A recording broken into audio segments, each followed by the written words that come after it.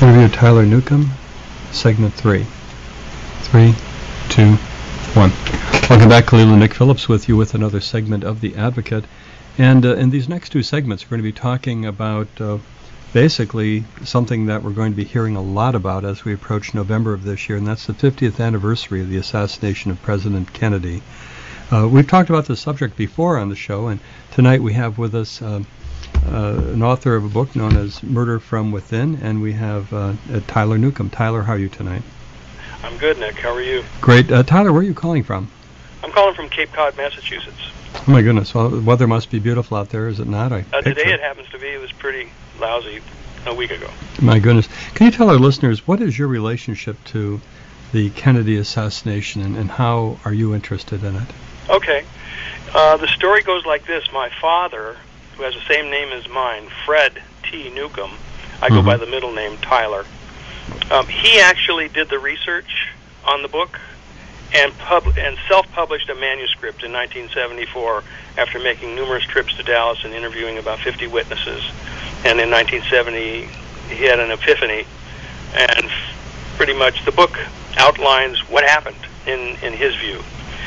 And he sent 100 copies to Congress, and 2 or 3 of the senators, Senator Barry Goldwater, wrote back that it was very well documented, meticulous, but it was also, quote, mind-shattering, the conclusions, and probably shouldn't be revealed in his lifetime. And so the book never got published. Now, at the time, was your father an author, or what was his role? No, he was an expert in photography. He was his expertise was in graphics and photography, and that's how he got interested in it. And he wrote some articles on an analysis of the Oswald picture of him holding the rifle on the cover of Life magazine and showing how it was phonied up. So the book Murder from Within is based a lot in what work your father did.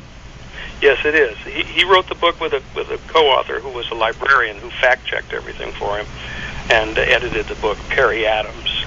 And my sister and I decided 2 years ago that we want to get the book published before my father died, and we succeeded in doing that. 3 months before he passed away, he actually held one of the first copies in his hand, and he was very happy. Oh, how pleasing to him, I'm sure that was.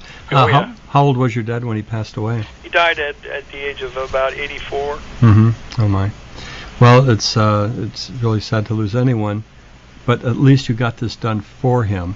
Yes, and it was a monumental effort on our part.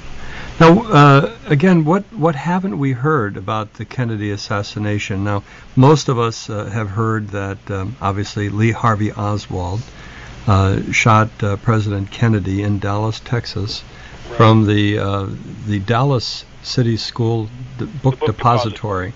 Yeah. And that he was an ex-Marine, and he had a high-powered rifle with a scope, and he got off a number of shots, and he was one shooter, and acting alone, and that it was just one of those things.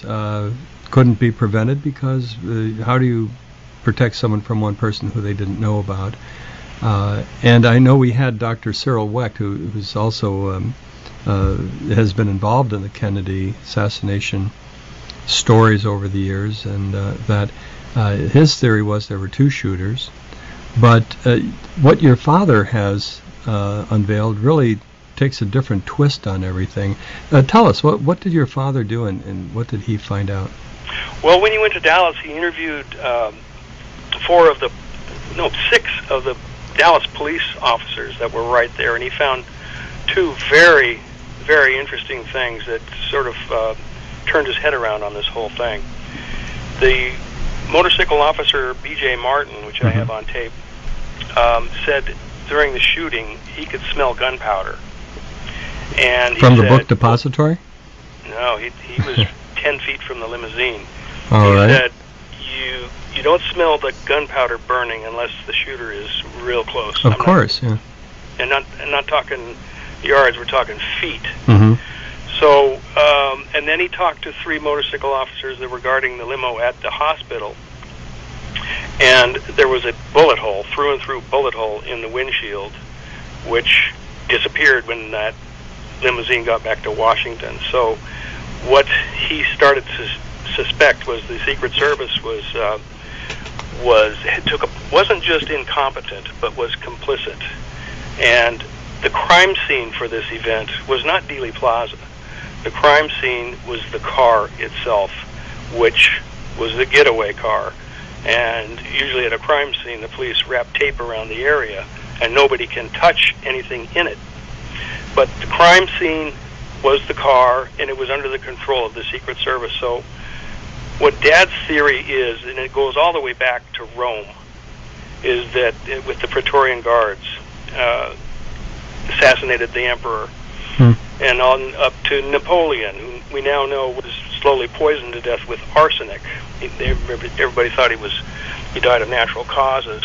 And even up to recently, Indira Gandhi was killed by her own 2 bodyguards, and Anwar Sadat was killed by his security. So it's a common theme around the world, in world history, that the security, if you can penetrate the security, you have a great chance of assassinating the leader. Well, let's start with Oswald. Is there any disagreement that Oswald did take shots at the president? No, there is a disagreement. Yeah, that rifle up there was found with no fingerprints on it. No fingerprints, and there were 3 spent shells. Jesse Curry, the chief of police at Dallas, in his book said they couldn't put him up there with a rifle in his hands. There was no solid information, either eyewitness or other, that he was actually up there. Well, were there any witnesses then who actually saw the flash of the gunfire from the window of the depository? No, they saw a man up there holding a gun. There was a gun up there, that's for sure. But Luke Mooney went up there pretty much within minutes and said, and was asked by the Warren Commission, "Do you smell gunpowder?" And he smelled no gunpowder up there, but they did smell it down in the street. 10 witnesses, most of them in the motorcade. So the shooter was in the motorcade, according to those that smelled the gunpowder. Well, what about the bullets and the forensics from the shells? What did your father find about that? Here it is. If the security is also the assassin, and the assassin is also in control of the evidence, then you can plant evidence. And that's how that bullet ended up there on the stretcher. Well, the bullet was shown to be from that rifle that was up on that. That is correct. Floors, right? But that rifle and that bullet could have been planted in advance. That bullet could have been fired from that rifle. And also, that shell could have gone into the pocket of some agent who dropped it on the... everybody thought it was a plant because there was no blood on it. When your father passed away and he had the book given to him as he was in his last days, what was his belief as far as what actually happened to his last breath? What did he think happened out there, and what daily center? It remained the same for the past 40 years. When he came across this theory that the Secret Service killed the president to benefit the Vice President Johnson, who lusted for the presidency, wanted to be president, and was pretty much the behind the whole thing.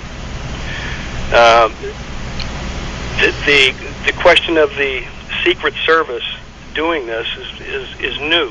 Most people think maybe a CIA agent, or the Russians, or the Mafia, or the anti-Castro Cubans were behind it, and there was a shooter on the grassy knoll. I stood right where Abraham Zapruder was filming, right on the knoll.